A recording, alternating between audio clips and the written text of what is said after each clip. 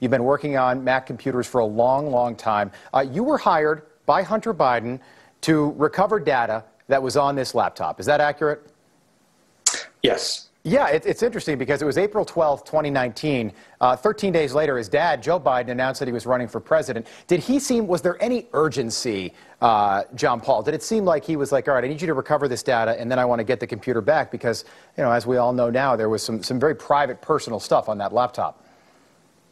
Why do you think he would leave the laptop there? Is that something that happens with any regularity? How difficult was it for you to find, you know, these videos and these emails and text messages on his laptop?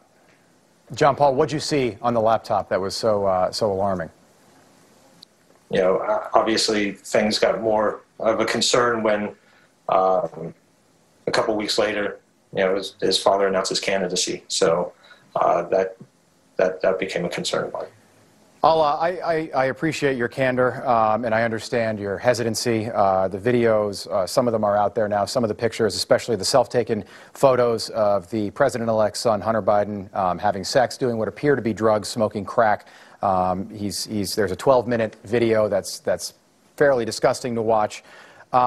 So you have this information. Nobody's come back to retrieve this laptop. Nobody's paid you for this service. Now you've got the laptop of somebody who's the son of somebody who's running for president.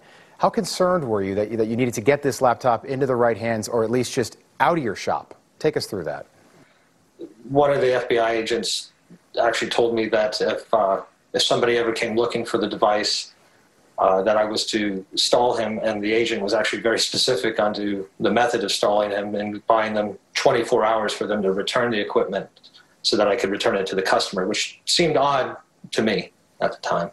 That does seem very odd. After you had time to think about that a little bit more, why do you think they were acting that way and handling the situation like that? And at some point throughout this process, you made a copy of the hard drive. Why did you do that? So this laptop is legit. What is on it is legit. That has been verified, and Hunter Biden is now under investigation. I felt that the data that I had seen needed to be in the hands of the authorities. Were you surprised that nobody had come to retrieve this thing with so much private, personal, possibly very clearly damaging information on it?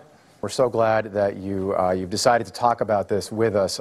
Have you had any threats to your life or anything like that? It's tough. It is tough. I've lost a lot. Yeah. A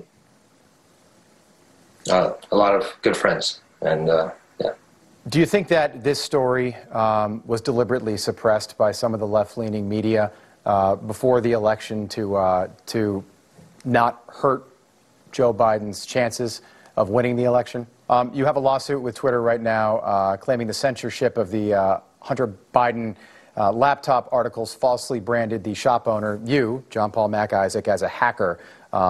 Twitter claimed that all the videos involving Hunter Biden violated the company's hacking policy. Where are you with that lawsuit right now? And how has Twitter impacted your life? That is John Paul Mac Isaac. John Paul, thanks so much for your time and telling your story. We appreciate it. Thank you. Cheers. To you too.